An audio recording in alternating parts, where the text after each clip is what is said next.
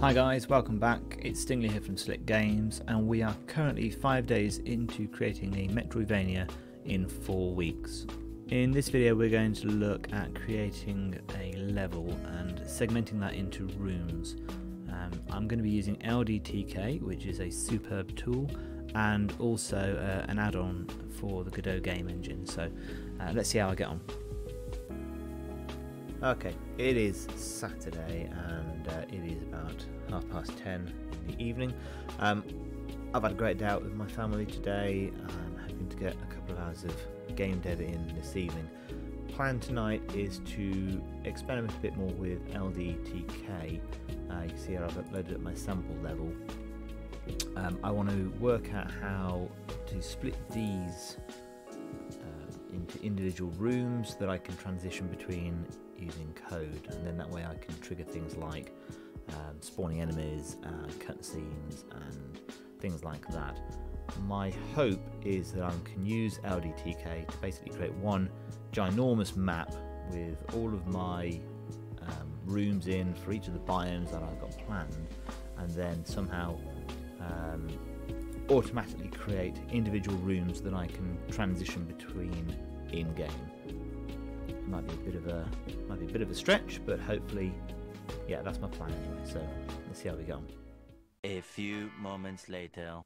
I just had to go and check my timestamp of the last video because I've got this working in 25 minutes, and I'm quite impressed actually. I'm using LDtk with a bunch of rules. Let's see if I can find my rules. I've lost it now.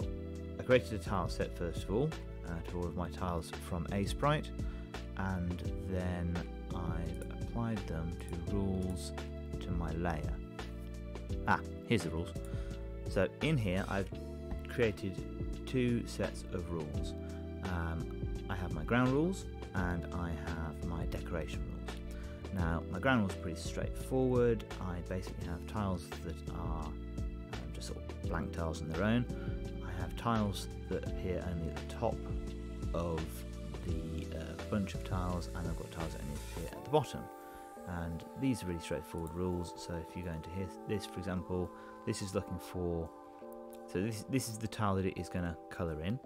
It's going to colour in with whatever it is you set here. So in this case my grass tile. It has to have nothing above it, and it has to have something beneath it. So it has to be a collision layer itself, and it has to have something underneath it, and you will get grass. With the sort of underhang, or whatever you want to call it, I've actually got this set to be two random tiles. You can see here these two in this tile set, and all it's looking for is it has to be a collision layer with nothing underneath. Really easy. Some of my decoration ones are a little bit more complicated. Some of these ones that do like little edges of grass, you can see you're effectively drawing out what you want it to look like. So that means that I can literally create a new patch of land really easily.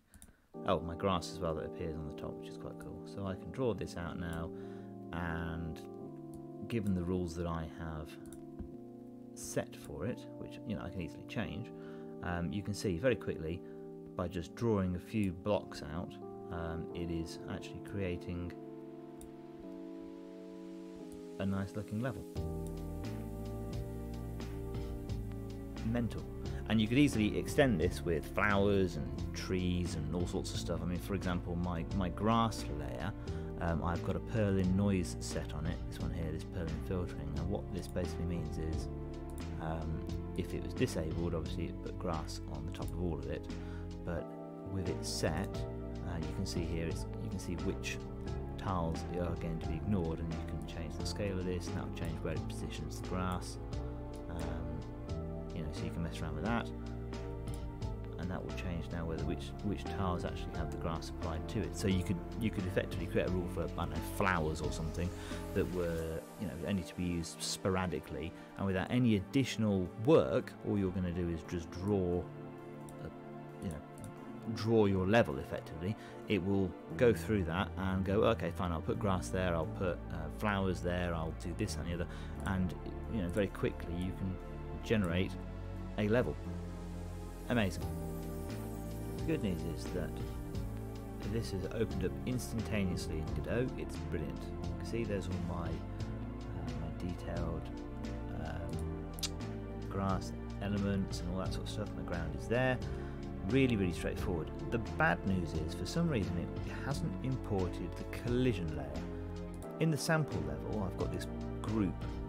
Actually, I've got this collision layer, and within it is a bunch of collision shapes. And you can see here they're on the screen. They've got these sort of blue outlines, blue shady bits, and it's done that for each of the rooms, for want of a better phrase, within this sample level. And that's great, because it means that when I play the game, I don't drop through the world.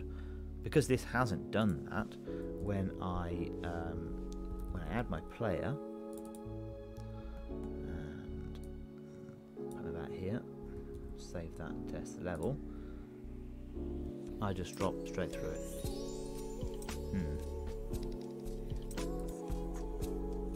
Thought I'd take another look at the page for the plugin that I'm using to actually do the importing from LDtk and Godot.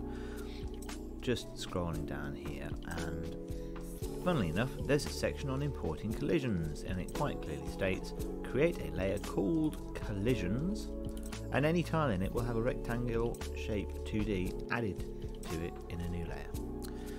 So I'm guessing I've just got to go and rename my layer. Yeah, that seems to have done the trick. So you can see I've now got my blue rectangles, I've got my collisions layer, and hopefully now, excellent, I have collisions. That's great. Right, so I've created a room now in LDtk, and yeah, it's worked really well. I've created this little bit up here that you need to wall jump to get up into, but there are a few glitches. It seems to have randomly imported like a large collision area that I can't get rid of. So I think I've got this figured out now. I don't think it liked having a single wall block. Having two wall blocks, it doesn't mess it up. So I've been able to create my sort of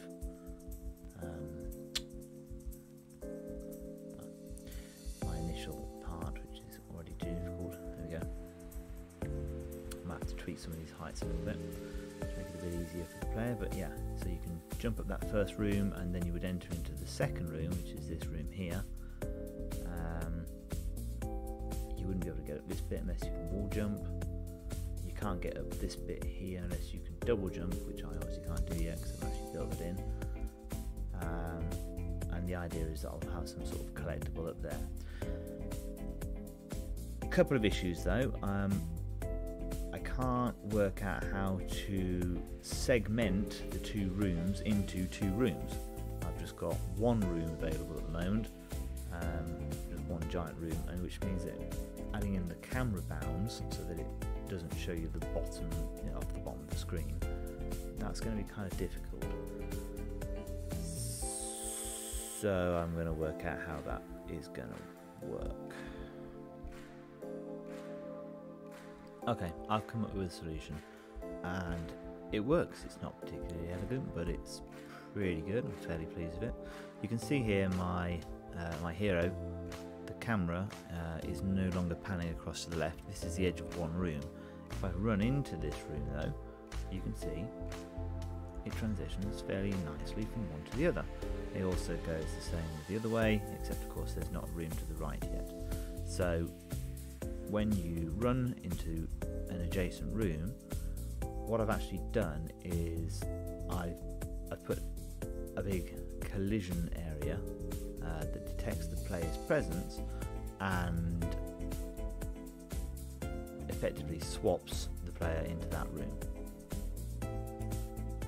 So here's the map layout now. I've added in these additional nodes here, top left, bottom right, and then an area for each room zone, and you can see I've got one in this Forest 1 node, and I've got one, the same setup in the Forest 0 node. I might try and generalize this a little bit, because obviously if I can just instance an additional room detection layer or something, that'd be much easier. But anyway, this is what we've got working at the moment. Both of these Area 2Ds have a connection, and that is connected to the on-room zone body entered receiver method, and it passes into it the argument for whichever node it's within. I was trying to work out a way of actually just using the parent, but I haven't quite worked that out yet, so at the moment it just passes that into the method. The method itself is really simple. It checks to make sure the body is the player. It gets the zone from whatever room label's been passed into it. It goes and gets the top left and bottom right position 2D nodes from that zone, and then it sets the body camera limit left. So because the body is the player, it has a camera attached to it. The camera has limits, so we're basically setting the limits for the camera that's attached to the player to be the top left and bottom right positions. And what's really nice about this setup is the fact that I can use this to trigger additional logic, like recording where the player entered the room, so when the player dies it can respawn at the point that he actually entered the room. And yeah, so I can track that, and I should also be able to trigger additional events that happen in individual rooms. My only issue is the fact that I've got to do this setup for every single room that I put into the game, but realistically, if I can work out a way of making this combination of nodes really simple, then I don't see any reason why it should be a difficult thing to do. So yeah, fairly happy with that. Okay, I'm going to call this a video here, guys. Thanks very much for watching. If you enjoyed it, please give the video a like and consider subscribing to see more from this game series. And I will hopefully see you in the next one.